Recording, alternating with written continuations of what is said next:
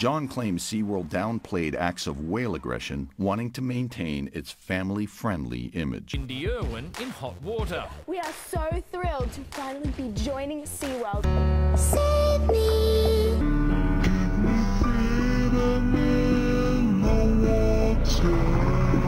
Twitter exploded in condemnation. It used to be such a wonderful blue planet. Australia Zoo today issued a statement defending the initiative. Bindi Irwin is thrilled to be involved with SeaWorld. No fear of anyone till humans overrun it.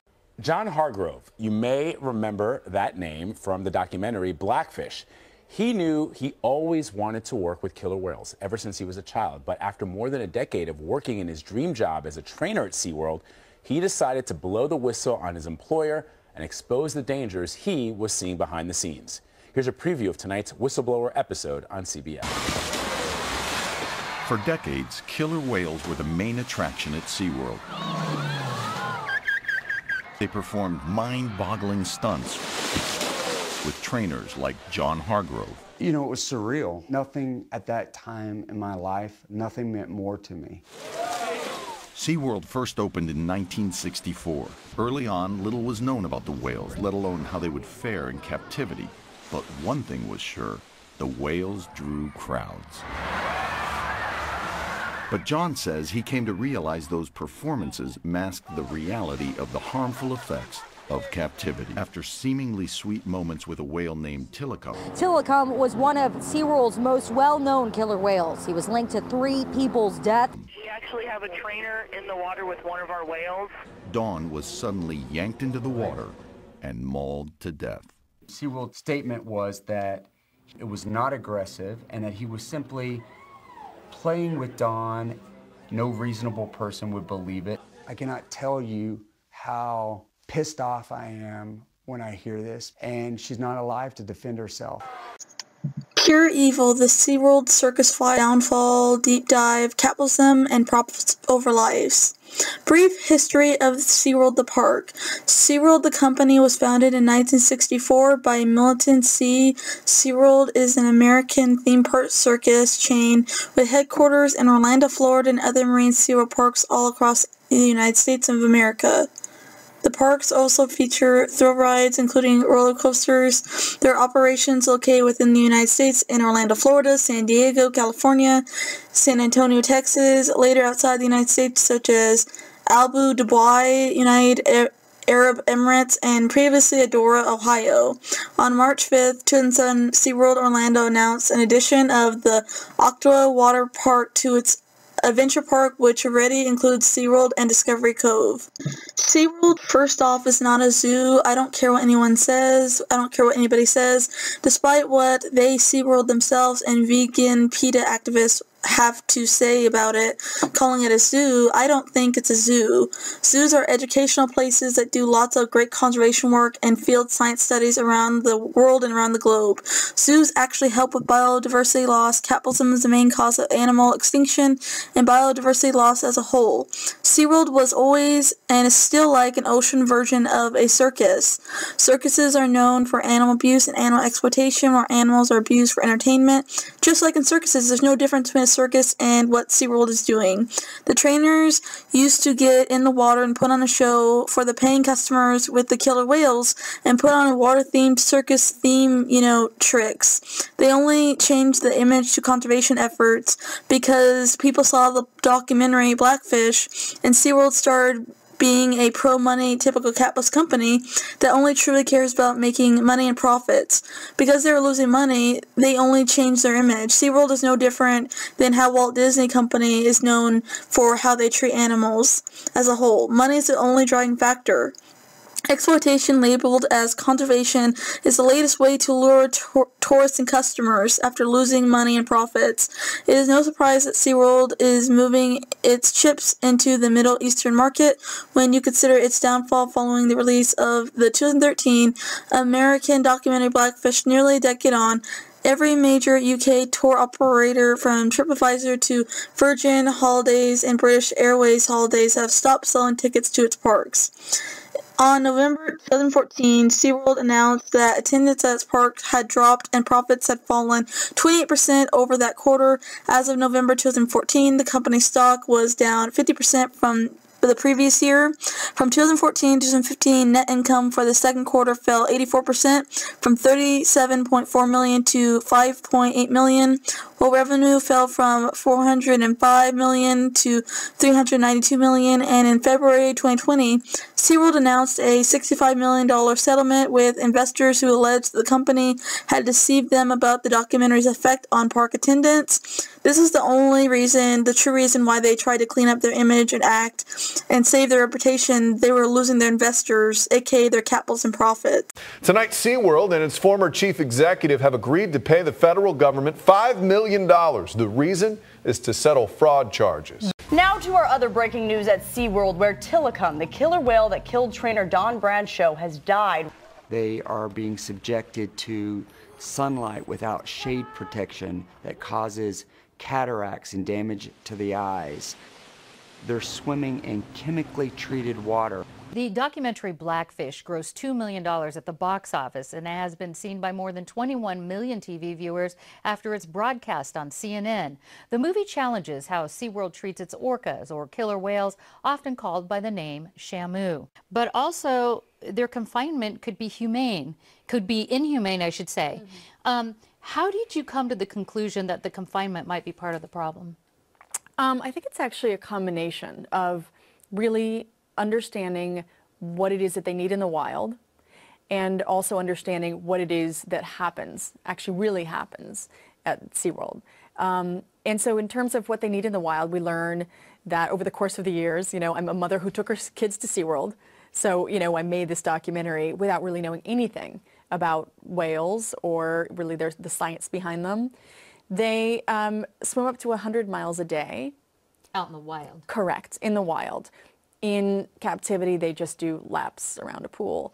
They fight with one another in the pools in confinement because, although they do that, right, they vie for dominance in the wild. Once that subdominant animal loses that tussle, they're peaceful. That animal's now an outlier, and they kind of continue on quite peaceably. In captivity, nobody ever gets to flee, so they constantly fight. In 2013, SeaWorld's treatment of killer whales in captivity was the basis of the documentary film Blackfish, which documents the history of Tilikum, the male killer whale, a killer whale captured by Sealand of the Pacific, who has been involved in the deaths of 3 people in total. Tilikum was initially in Sealand to begin with before he went to SeaWorld. He was punished by having food withheld if he didn't play ball or do circus tricks. He was locked in overnight with 2 females in a 30-foot cell. He was bullied by the said females. Bullying is a thing that all animals, including people, do. He was then sold to SeaWorld. All the abuses he suffered all his life at Sealand and SeaWorld as a whole made him into the whale he became. You cannot blame him for his behavior and what he went through. He thought Don, the trainer at SeaWorld, was withholding food from him after he had done his bit. He had missed a whistle cue to tell him to stop. They had run out of food, and then Don sent him off without a reward. What the hell did they expect? That poor whale probably suffered from some type of post-traumatic stress disorder. He probably essentially went into a whale panic attack or post-traumatic stress disorder attack, having flashbacks of his past and current abuses in the SeaWorld bathtub. Terrified that the workers would start treating him the way they did at Sealand regularly, he probably did this. Dawn didn't deserve this. She did everything she was trained to do. SeaWorld is ultimately responsible for putting her and other workers and did the shows in that position and convincing them that it was safe when it wasn't safe at all. I'm going to talk more about how SeaWorld treats its employees, etc. in the lawsuits at the end of this video. But first I want to cover the pro-capitalism propaganda and greenwashing.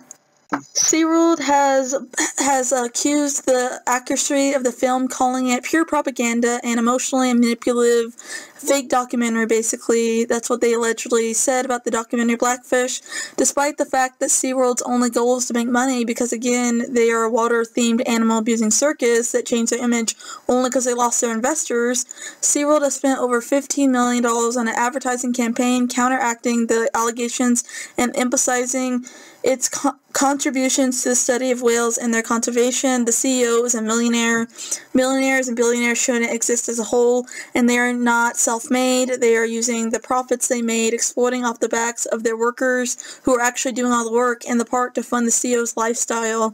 And these capitalism greenwashing campaigns that they're trying to do to, make their image look better. In the film, along with the notoriously bad activist group PETA, it called out SeaWorld for the small bathtub-like cages. The parking lot at SeaWorld is allegedly bigger than the actual tanks themselves, allegedly. The company maintained the tanks bigger. The move was not in response to the release of Blackfish documentary. Wild killer whales may travel up to 160 kilometers, 100 miles in a day, and critics say the animals are too big and intelligent to be in a bathtub, basically suitable for captivity. In 2016, it was announced by SeaWorld that they no longer had plans to complete the expansion project. The plans to increase the size of the tanks in San Diego were put on hold in October 2015 after the California Coastal Commission ruled that the work could only go ahead and be done if they banned captive breeding of the killer whales, which would eventually lead to the end of the killer whale shows at the park. And on March 17, 2016, SeaWorld announced the end of their breeding program with the killer whales, which signifies the lost generation of orcas in captivity in their care. Though Tilikum was still pregnant at the time, they only did these changes because, again, they were losing capitalism profits.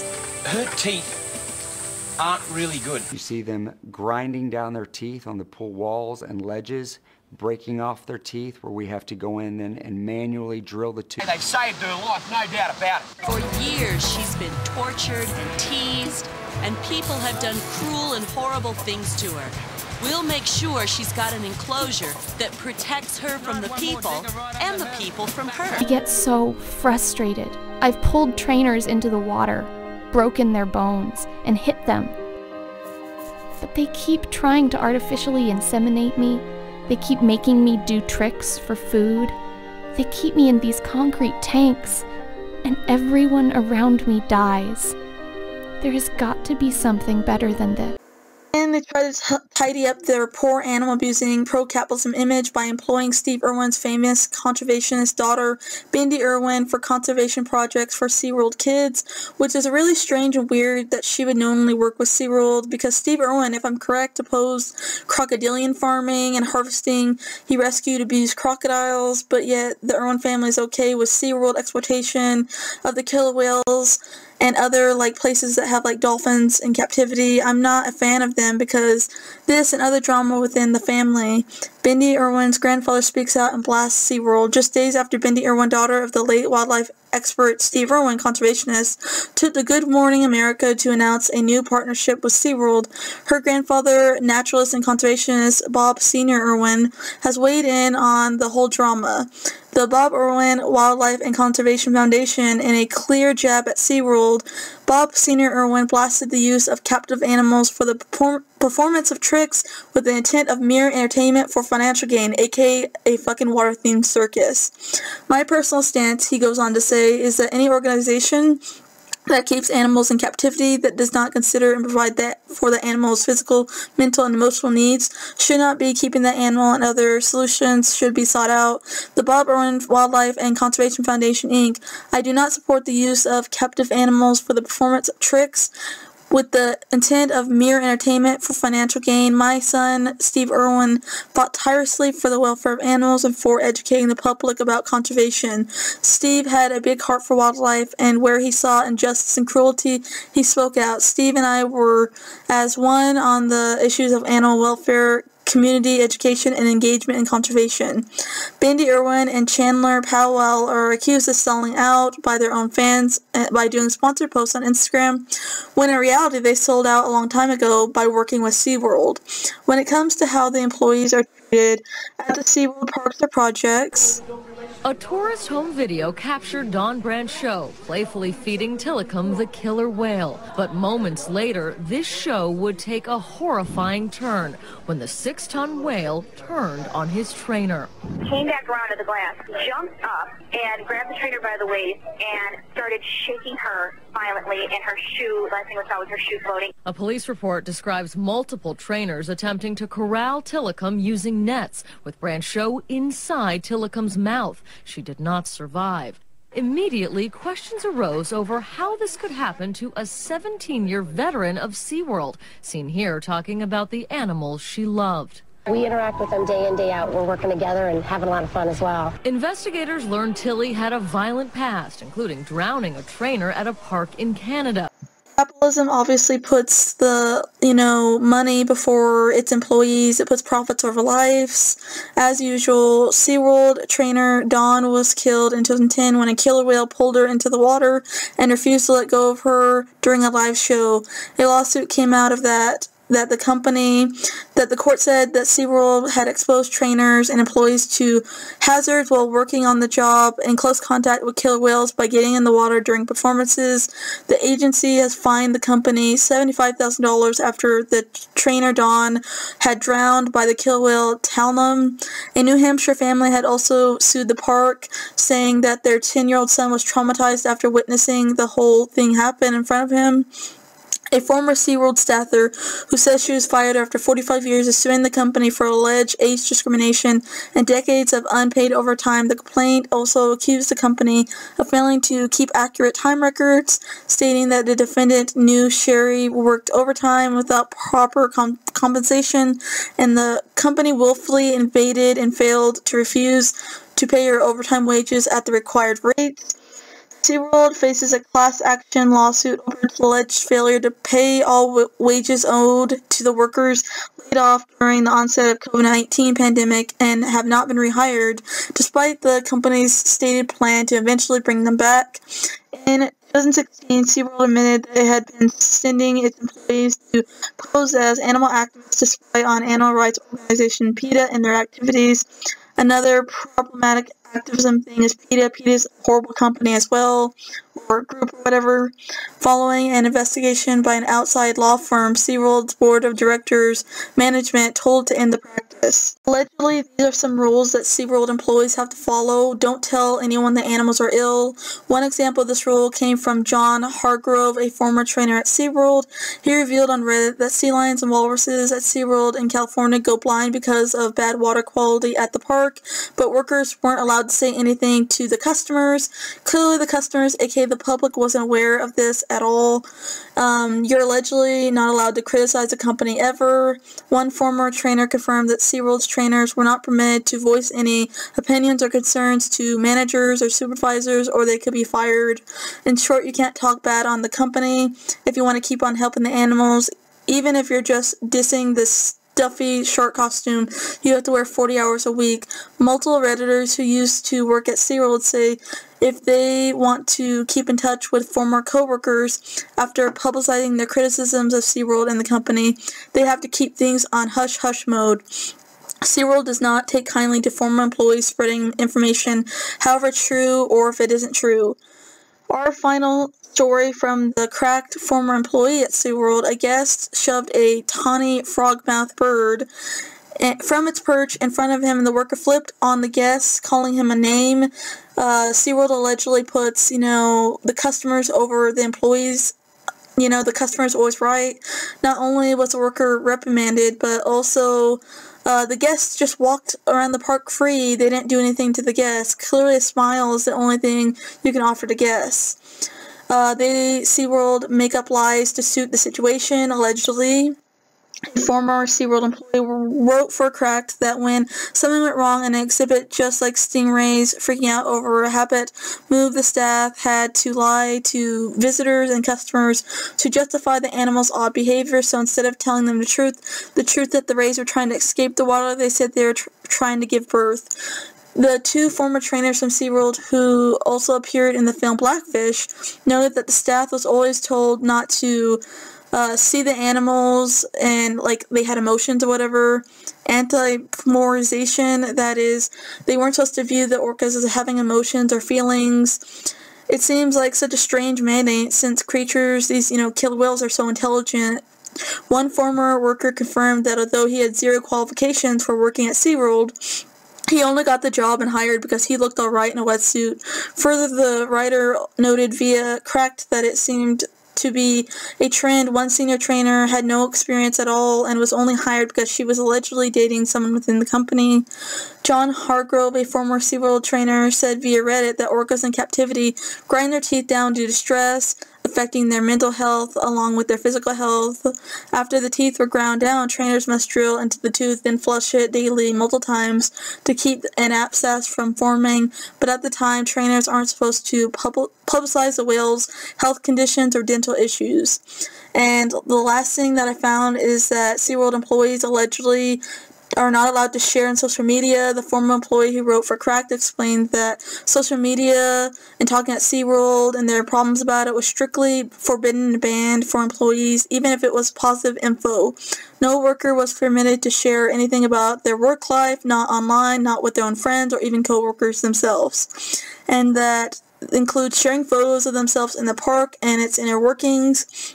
The same employee writing for Cracked explained that when animals die from stress or poor conditions at the park, no one knew unless they were there when it happened.